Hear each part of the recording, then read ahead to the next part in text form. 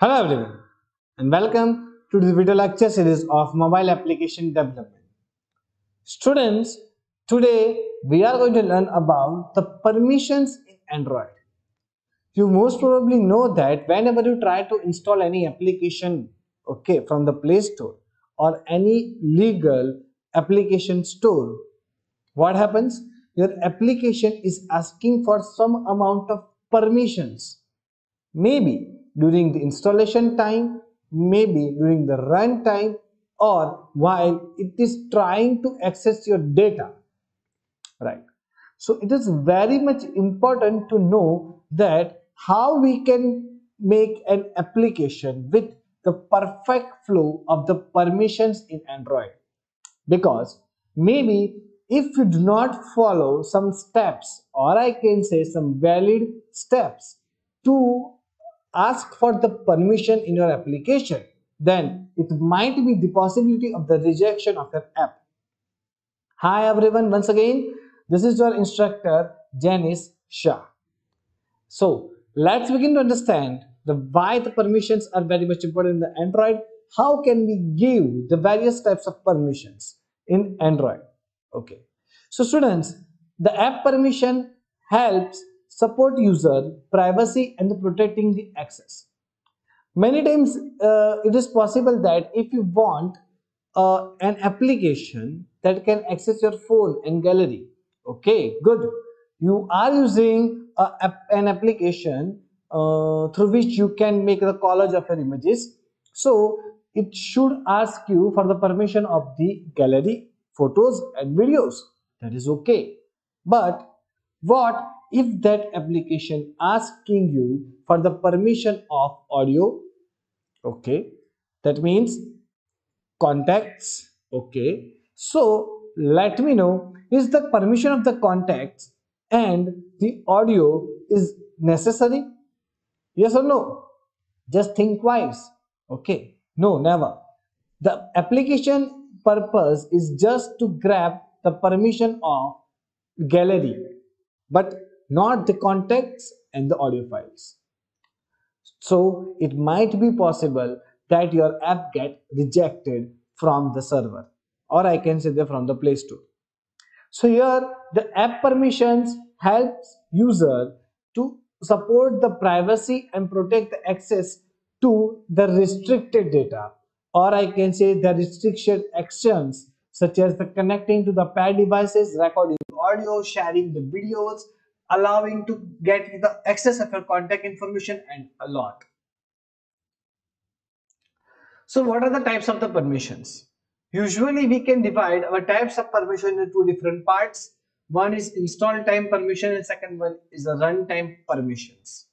So installation time permission give your app limited access to the restricted data, and they allow your application to perform some restricted actions that can minimal affect the privacy of the user. Next, the runtime permissions. So here students, the runtime permission, also known as the dangerous permission, it gives you an application to access the restricted data as well as allow your app to perform some restricted actions on your devices that may affect one or more than application situated in a smartphone. So what will be the workflow for the runtime permission? See, it is very much necessary to understand this workflow, because whenever you try to develop an application that asking for the runtime permission, you have to work like this only. So how? Let me show you. See, the number one, the first is declare the permission in your app's manifest file. Usually students, we know that manifest file is a heart of your Android project. So whatever the type of permission you want, you just need to write down in your app manifest file.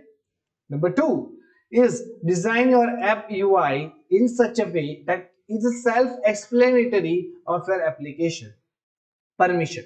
That means you might write like this, that on click asking for the camera permission. When you click on that button, it might be reflected some you like a pop-up or something else that shows you that why you need a permission or whatever permission you want from the user.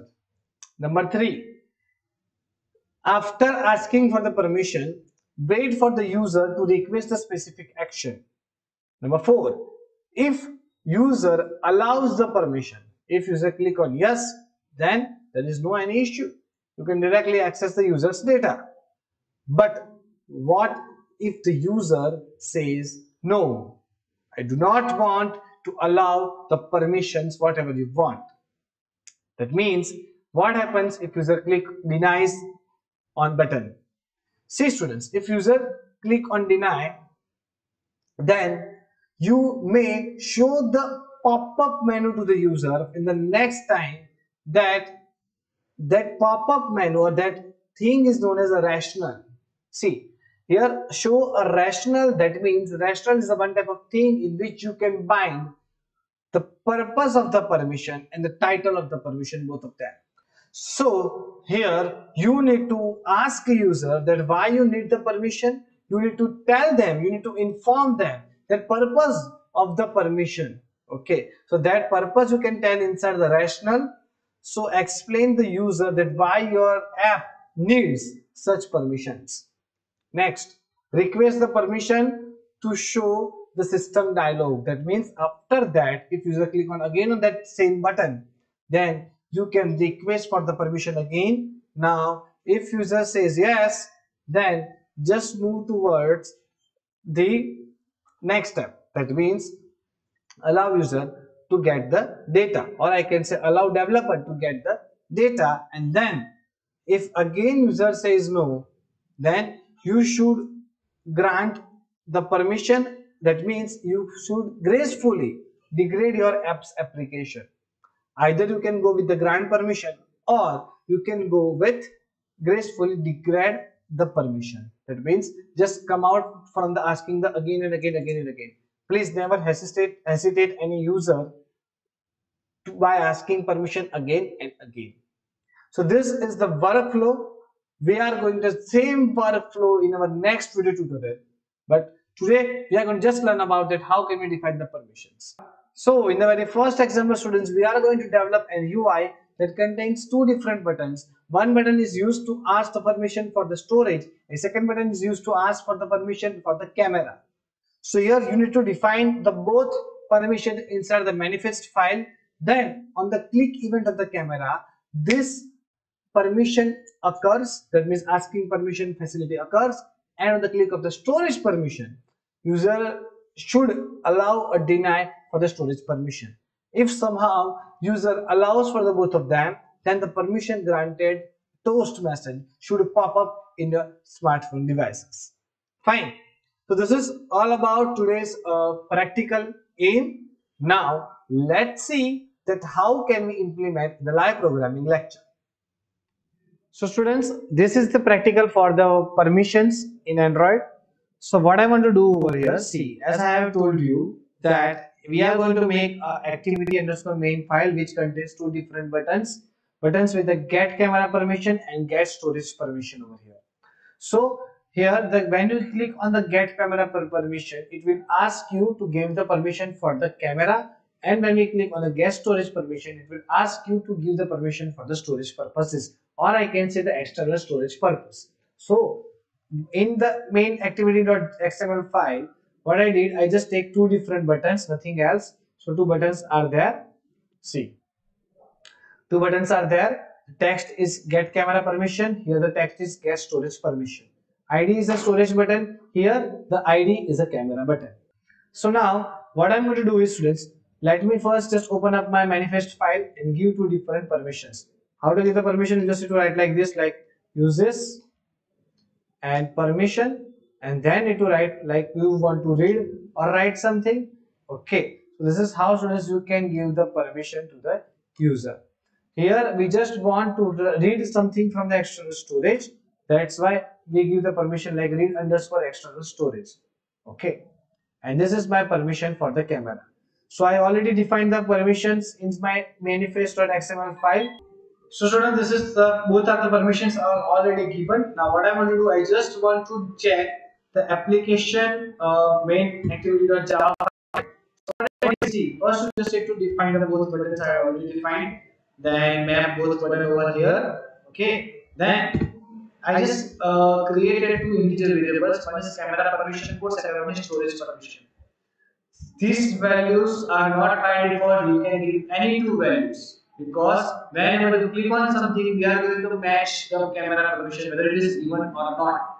That's why I have assigned the camera permission code is 112 and storage permission code is 113. If you want to write like 4, 500, 101, that's also not an issue. Now, when we click on a camera's dot set on click button, first we need to go to check the permission, where the permission is written like manifest dot permission dot camera permission and code check the particular code. So check permission is our function which is going to check whether the permission is given or not. Fine. So now let me open up the check permission function.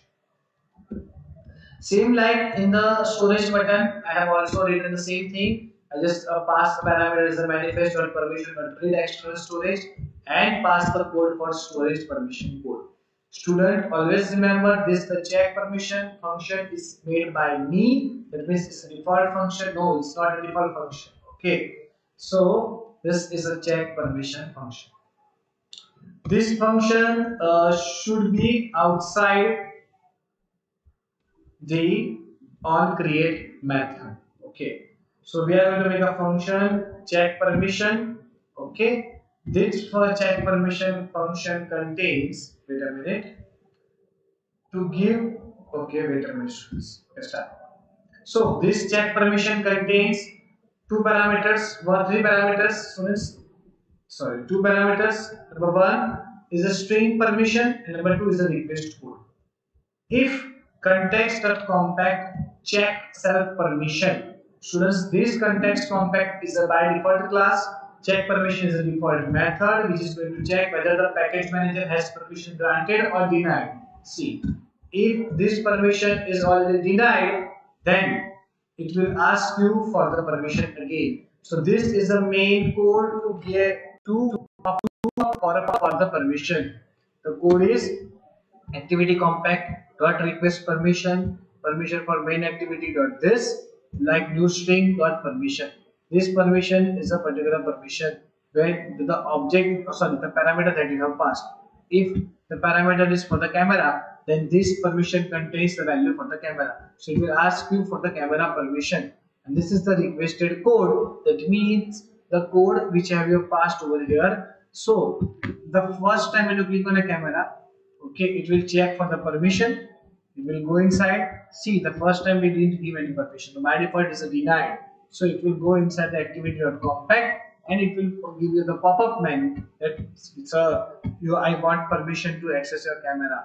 Then if you allow it, then this requested code is set to for the permission. Fine. If it is not, then if it is already allowed, then it shows the permission is already granted. Now, you need to override a method which is known as on request permission results. See, whenever you allow or deny, it will call a function which is known as on request permission result. You just need to override this method. It will have the values like request code, permission, and grant results array. So you need to first check whether the request code is equal to camera permission code. That means if you deny for the camera, if you allow for the camera, then the grant result is length is greater than 0. That means if you allowed it, then the grant result array has greater than 0 value and length is greater than 0 and the grant result on the 0 we found permission is granted. Fine. If permission is granted, then the camera button value is changed from get permission to permission is granted. I can say permission granted for camera, and here it will show the toast messages, else it will show the test message that permission is not granted. Same like that, if the request code is for the storage permission, students, then you need to check if the permission is allowed, then the length is greater than 0 and the package manager is permission granted, then permission is granted for storage. So storage manager, so storage button text is changed and get to the set to the permission is granted for storage, else toast message is shown that permission is not granted. Fine. So this is how the code is written.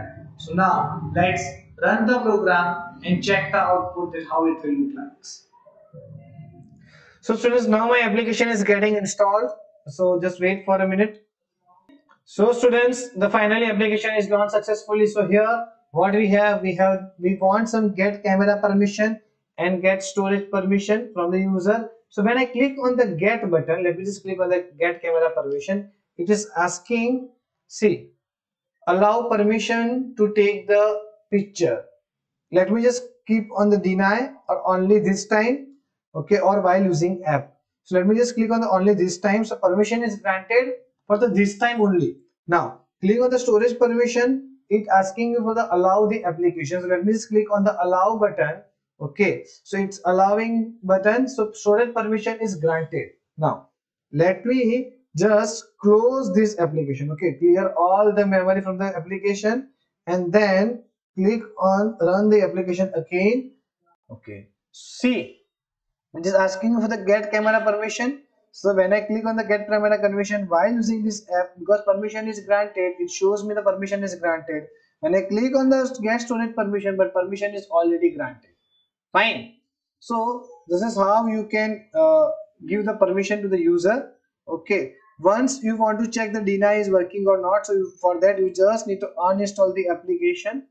Okay, so let me just run this application again. First uninstall the app. Okay, so let me just run this application again. So when you ask for the, wait a minute, it is just showing the toast message of the previous clicked events.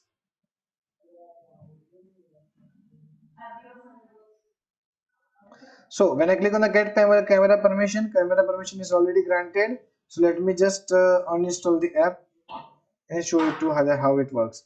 So uninstall the application. Now click on the run it again. So it will take some amount of time to install the app. Okay, so in the application is successfully installed. Now get camera permission. Let me just click on the deny. So camera permission is not granted. So it shows you and deny again. Camera permission is not granted. So now let me just close this particular app and run it again. When I ask for the permission, it is again pop up the message. Okay, so only this time ask for the permission is again pop up the message allow for the storage permission is granted. Okay, so this is how the permission works in the Android. In the next session we'll talk about that how we can implement the alert text box, okay, or I can say alert dialog box. Okay, so that's it for the permission, students. In this session, we talk about that how can we get the permission for the camera and the storage. The next tutorial, we'll see if you deny to get the permission, then what happens. Okay, till that, if you have any doubt in the permission, then please feel free to ask me. Thank you so much.